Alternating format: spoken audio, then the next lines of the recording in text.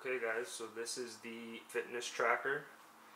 So this is the box that it comes in.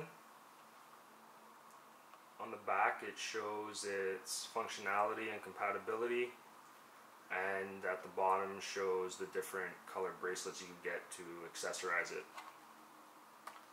In the box what you'll get is a user manual, a bracelet, a USB charger, and the tracker itself. First thing you want to do when you get your fitness tracker is charge it. So it has these little prongs here.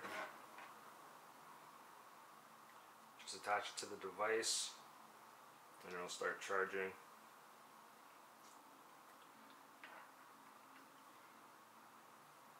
So to go through the options on the fitness tracker, there's a little dimple at the bottom here. So this is the main screen, and you use this little dimple to swipe across. So you have step, beats per minute, it's a little hard to see, beats per minute, motion, info, and more. So to select your option, you just press down. So under step, you can view your steps, distance walked, calories burned, battery life, and your return option. To return, you would just press down and it would go back. And you have your beats per minute. So this will check your heart rate, and the back here will flash. As long as that's against your wrist, we'll track your pulse and get your beats per minute or your heart rate. Then we have motion. So this is more for your workouts. So stepping, skipping, sit-ups. So if we were to go under steps, for example, press down and it will time how long you were doing that for and the calories that were burnt.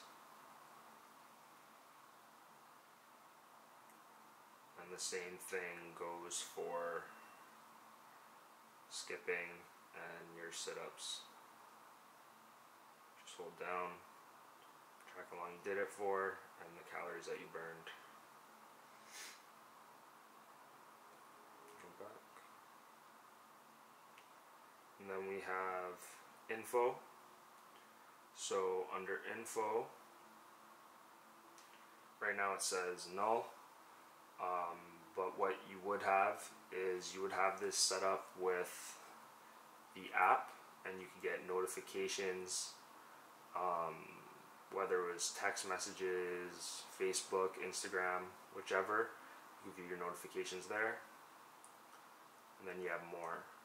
Under more, you have an about section, which just shows the software version and the product code.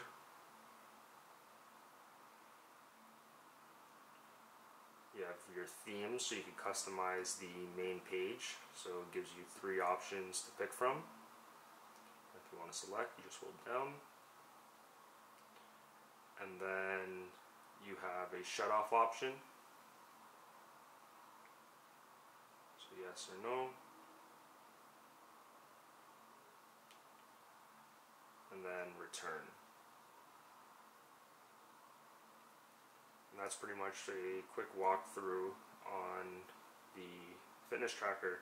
So now let's go into the app and we'll go through a walkthrough on that. So now we're going to go into the app for the fitness tracker. So whether you're on Apple or Android, you're going to want to download the app called FitPro. We'll open that here. On the top left, you're going to want to hit register. Just put in your email and password and select register. And then you go back to the main page and log in, and it's going to take you to this main page. We'll go over that in a second. The first thing you want to do is set up your fitness tracker to the app. So we're going to pair it. So you're going to go under Set, which is the second tab, and at the very top you're going to hit Bind Device to experience more features. It's going to ask you to enable your Bluetooth, select Allow, and now it will find your device. Once it finds your device, select it, and it will connect. And we're connected. So first thing you want to do once you're connected is go under Mine and go under User Profile. This here you can set up your nickname, your gender, age, height, weight, your step targets, and you can change your units in weight and height, whether it's pounds or kilograms, whichever. You go under the step icon, and this is going to be your main page. So you're going to have your steps, distance traveled, calorie consumption. You have a health rating, and this will check your body mass index as well as your body fat percentage, and it will give you a health rating based on the information you put in prior about your age, weight, etc. You also have your heart rate levels, and it'll show your history of when you tracked it. You also have your sleeping schedules, and it'll let you know if you were awake, if you were in a light sleep or a deep sleep. And you have healthy habits, so this is your meals that you've eaten, the physical activity you've done, going to bed early or late, things like that. Under the Set option, where we were earlier, you have a Find My Device option, which will vibrate your fitness tracker if you don't know where it is, to help you find it. You could also take photos, so if you were taking a photo after your workout, you could push this, it'll do a countdown and take a photo. You also have message push, so when we were using the device earlier under Info, you're able to add all these apps here where you can get notifications right on the fitness tracker itself. You can also choose to reset your device, remove the device, and other. Other is just a vibrate setting. Then you have your motion page, which is walk, run, and bike. So if you were to hit start,